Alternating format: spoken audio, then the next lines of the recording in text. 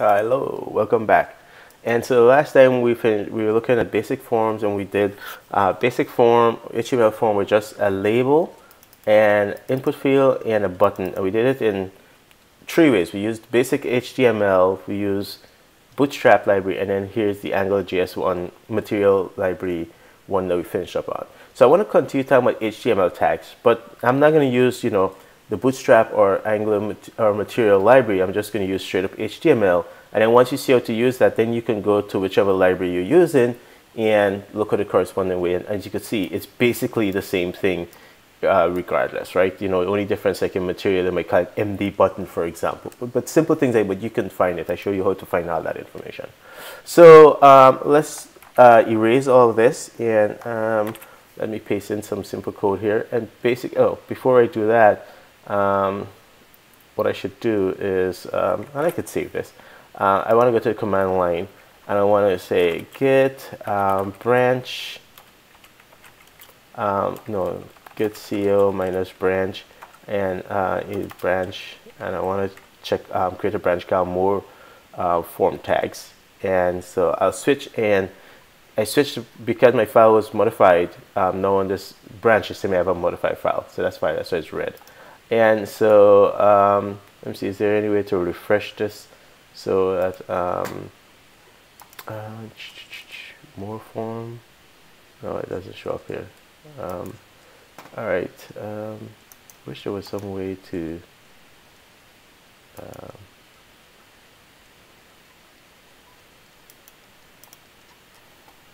refresh things. So yeah, so once I click open that same folder again, it picked it up. Anyway, so that's fine. I wish I would detect it and somehow just keep monitoring that directory.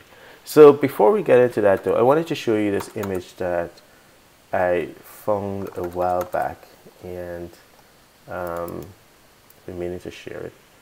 And so let me make it a little bit bigger, and then I'm going to say view zoom to fit. Oh, okay, it's actually the size. Okay, so you can see HTML tag, it's a periodic table of elements, just like your periodic table of atomic elements, but here it's the HTML elements. And so your first tag is HTML tag here, and then you have your head tag, and then some of the other tags that goes into head tag. Then you have some of your presentation tags, basically. And there are a ton of tags here. You don't have to memorize them. I said this earlier. You really don't want to memorize. You really want to understand how to use a tag, where to find more information on tags. And, if you want to use something and you don't think it's there, you just go look. And then, and then chances are the library you're using can provide alternative for some of these things and make some of these things easier, and have examples of certain things you could do, as we saw in the previous video. And so, these are like your list and so on, rules, with the div tag, we use that a lot. Form tags, we're going to be covering some of these, like form field, select, legend goes with form field, option group, label we've seen already, options goes with select, and you will see is sub element sort of used inside of select, input, and some of these are even new, like output. HTML, most of the tags came from HTML4, and then HTML file they changed some of them and added a number of them, like header and section, footer and nav were added in HTML5, and a number of these, and a lot of these too, like RP and RT tag. I don't even know what those are for. I've never used them. I'm not going to worry about trying to learn them now. When I'm ready to do something that I think maybe I need something that is not there, I might go look and say, oh, what does those tags do? Or what new tags are available in HTML file I don't know about that might make my life easier. And of course, you know about the header tags and so on. These are the one menu and so on. And of course, all the table related ones. So that's kind of just want to show you this. If you go on Google images and you do periodic table of elements, you should find this one or a few like it. There are a number of them I saw. All right. So let's continue. So here's our basic form, and the only thing I've changed from what we did before was I added 3 input fields instead, and instead of calling this one name like we had before, I call it first name and last name and then email.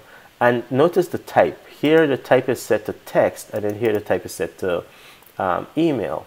Let me add another input, and let's call it label for, let's call it zip, maybe age, okay? And if we're asking someone for their age, we know it should be in number, okay? And so,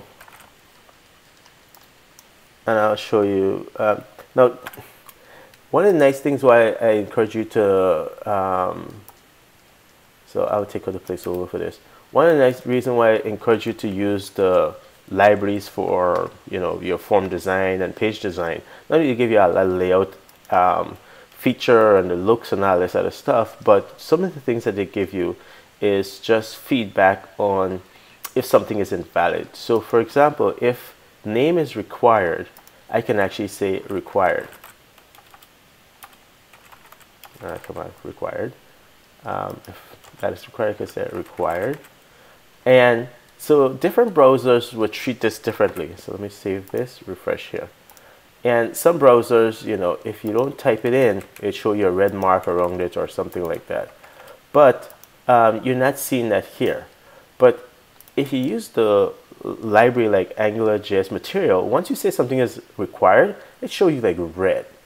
And, you know, you can put validation on it, but all that come built in, so you get all that for free. So I don't see why you'd want to go building your application with just the basic forms when the libraries enhance them in so many ways with things that you would have to do anyway if you wanted to build a modern application that gives users good feedback and so on. You'd have to put all those validation in there that says, and so the way people were doing it before is there's something that's required, they'd put a star here and they'd say, you know, everything that's star is required, and they put something at the bottom to tell you that's required. Or they might put a red star, right? So they'd use like a span tag, for example, and say style, you know, color, red, and star in there. And so that would draw your attention. So, so instead of going through all of that, why not use a library like Bootstrap or material that allows you to, you know, take care of that stuff. Once you say required, they annotate it and they allow you to put messages in that could show up to the user that says, hey, this is required, and this is the range, or this is valid value. So anyway, let me continue. So let's go John Doe, and then email address is John, if I could only spell, at email.com, right? And so if this was typed like this, that's invalid email address, right? So the user would get feedback to know that. What about here? This is set up as a number field. If I try to type, you can't see it, but I'm trying to type letters in here and it wouldn't go in. But if I type a number, it goes in, right? And so it's important that when you have input field, you try to limit it in such a way that's appropriate for the type of input you're asking, so you help the user not make mistakes. Because if somebody starts trying to type here and not paying attention, and they don't see the input going, they go, oh, what am I doing? I'm supposed to type a number there. There's some other ones. Let's say, for example, for age, there's another way you can limit this. You can say, I want to do a range, right? And so if you set it as a range, notice how it shows up there. And now you could say, I'm looking for people who with a minimum age of, you know, min equals 18 and max equals, I don't know, 75 or something, 78, whatever, right? And so now, let me see, save this. I don't want to save this on our page.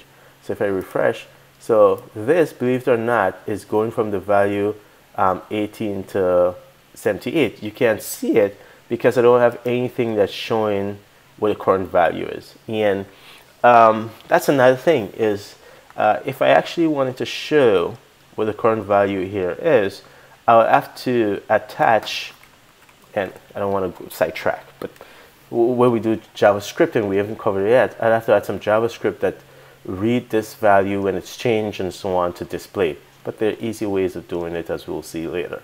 So anyway, so just trust that this value, this current value is that. And I can prove it by saying, let's say the value of this input default value is 20. You should see that the knob is somewhere close to the corner, right? And then if I put the value as 70 and I save it and refresh, it should be somewhere close to the end. And so that's consistent with that it going from like 18 to 78. Okay, so what do we cover now? We've covered text. I think, what if you wanted an input where somebody could type like a note, for example? So let's put this and say note or description, or maybe I'll just stick with note for now. And so you want somebody to be able to type a note. Wrong. Type is text area. And text area allows you to, and then you could say columns equals, let's say 80, for example, and rows equals like 4. And single quote would have been fine. And if I remember how to use this correctly, it doesn't show up. So columns, I thought there was a columns attribute. To set the width, and then there's also a row attribute. I'm pretty sure there's a column and rows attribute. I don't know why it's not showing up, but when in doubt, this is what you do.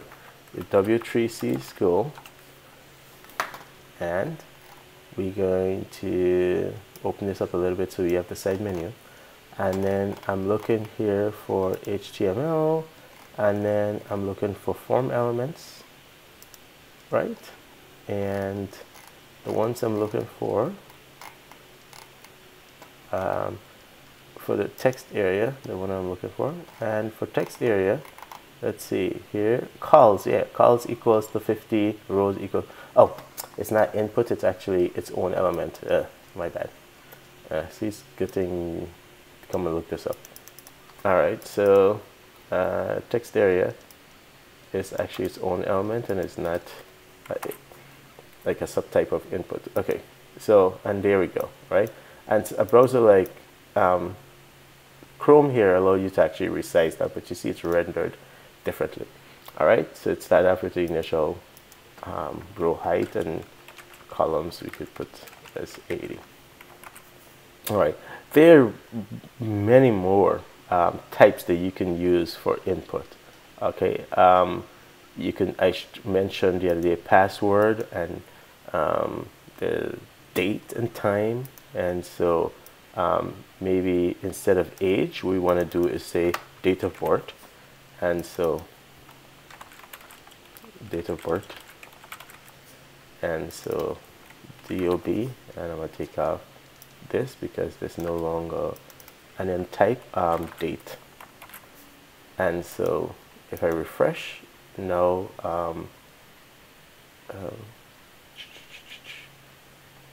this is what this field look like, and you can select.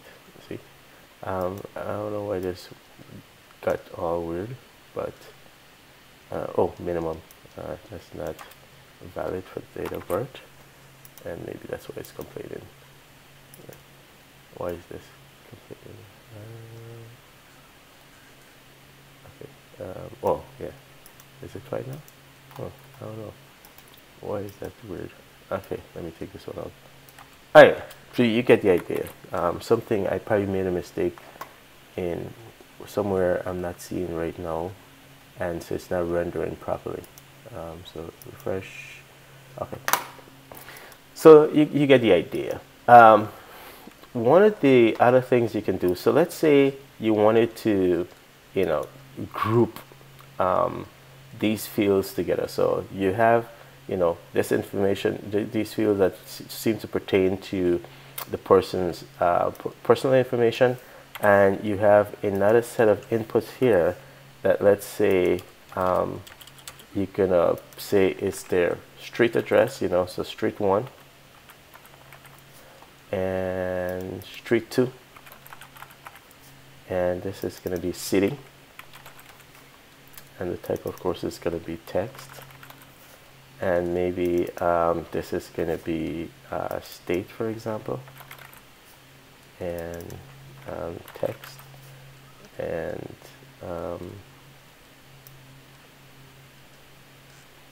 let's put another one for zip.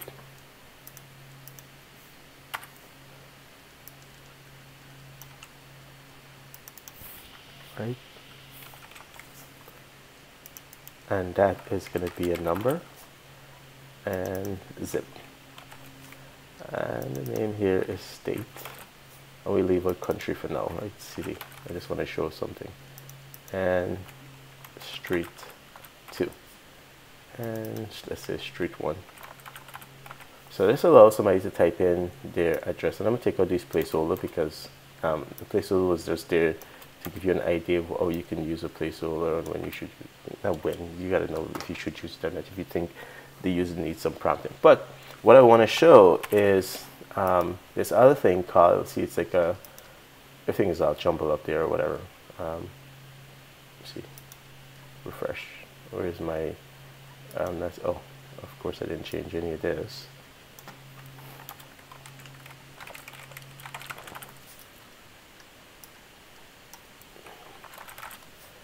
State, city,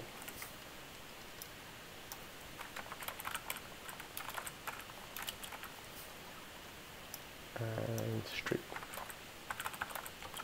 Okay, all right, so there we go. But look at it. I mean, of course you could use a table to lay it out, and that's fine. If I'm not using any one of those library, I'm gonna stop mentioning that, or try to. But I can say field set, and then I can say legend, and I think it's caption. Actually, maybe it's just like this. Anyway, I could say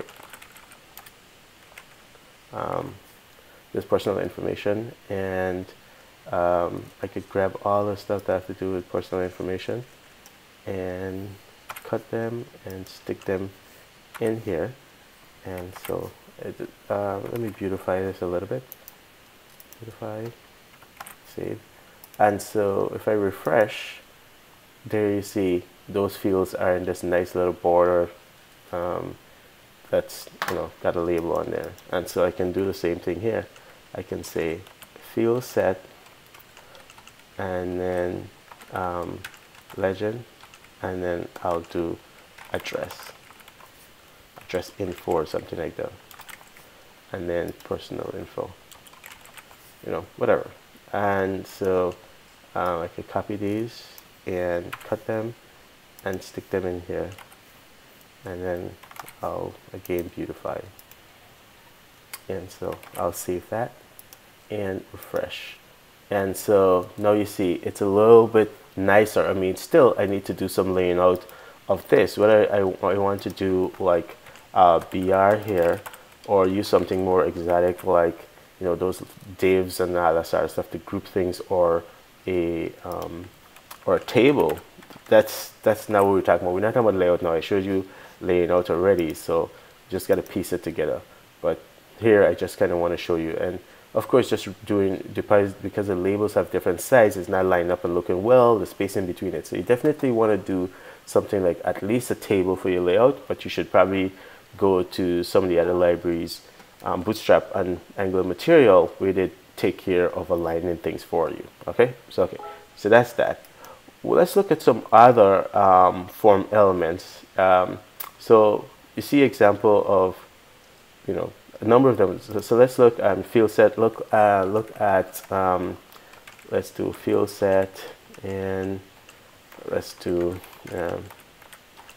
we can call this other just the hell of it. And so here let's do actually we could go up and do states here. Maybe, yeah, let's do states. And so we have a state here. Let's do a select tag, and we could put that other two name. I think that's allowed. So option, right? And we can say, you know, Arizona, and I'm not going to put other states in here, so I'm just running, you know, Alabama, whatever. And of course it's not alphabetical because I didn't really give this much thought. And so New York, and you know, New Jersey, yeah, New Jersey. And you know, actually I should probably just put on other states I've lived in. There are two of them there that I haven't lived in, but one of them I had never visited. Let's see, option, let's see, all right, so let's go with that. Okay, maybe I am gonna add one more. All right, so now when I save that and I go over here and I refresh, you could see my list box, drop down selection box, whatever you want to call it, that shows those. And so there's a value you can attach to each one of these. So you can say value, for example, equal Arizona, for example. And so let me do New York as another one. I can do value equals New York. And so if I want this to have be selected, I could say value for this. Actually, it's the value of the selected option is going to be assigned to this selection called state. But when all you select it is you say selected, and you can just say selected or selected equals true. And so if I refresh, you can see New York is selected. That's because I put selected on the New York one. If I move that to, let's say, California, for example, then naturally when I refresh, oh, I don't have to refresh, see California selected. No, there are ways to dealing and handling this because to make things easier. And there's just the default one that you want selected, but there are other ways you get the same effect, and as we select, you can see a change and all that stuff, but I'm not going to cover all that. I just wanted to show you, one, how to do a select box drop down, how to put options in it, how those options could have values, so that this is what's displayed. It was called like the label. This is what's displayed to the user, and this is what's assigned, okay, to the value there. And how to set the selected one. Now, what if you wanted to group states? So you want to do a grouping. So let's just say I'm not going to try and think of grouping states by which is on the East Coast, which is in the Midwest, and all that stuff, right? Because I have states here in the South also. So what I'll do is I'll just say I want to group the first two. So create two groups. So option group, and I think, let me see, maybe yeah. So label equals group 1, and so I'm going to create that. I'm going to select some states and cut them, put them in this group. I'm gonna beautify just now, and I'm gonna say option group, label, and then group 2, and then I'm gonna select my other set of states, cut them, put them here. I'm gonna end this video just now because it's gonna get too long, and I promised I was gonna keep videos about 10 to 15 minutes, and they've been way longer than that lately. All right, so now when you look at the states, you see this group. So that's kind of nice. You can't actually select the group. You still have to select one of these options, but the grouping is kind of nice. So there you go. Select using option group, using options. We didn't do checkbox, but checkbox is very, very easy. Just since we're here, I can do a checkbox, and I'll make it this guy, and I'll say sex, and I'll do sex, male, female, excuse me, sex, and I'll do type, checkbox. And you can do also selected here, if I remember this correctly. And so checked, sorry, not selected, checked.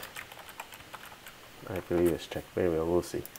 And so if I refresh, you can see I have this checkbox sex, this checkbox here, male or female, and you know, the implication being that if it's male, check it; if it's female, don't check it. But whatever, you can make this more clearer. So now you see how to do checkbox, and there's a radio group, which is the more circular one, and it allows you to choose between a number of things. So this would probably be better to be used as a radio group, so that you can you know, specify multiple or option group.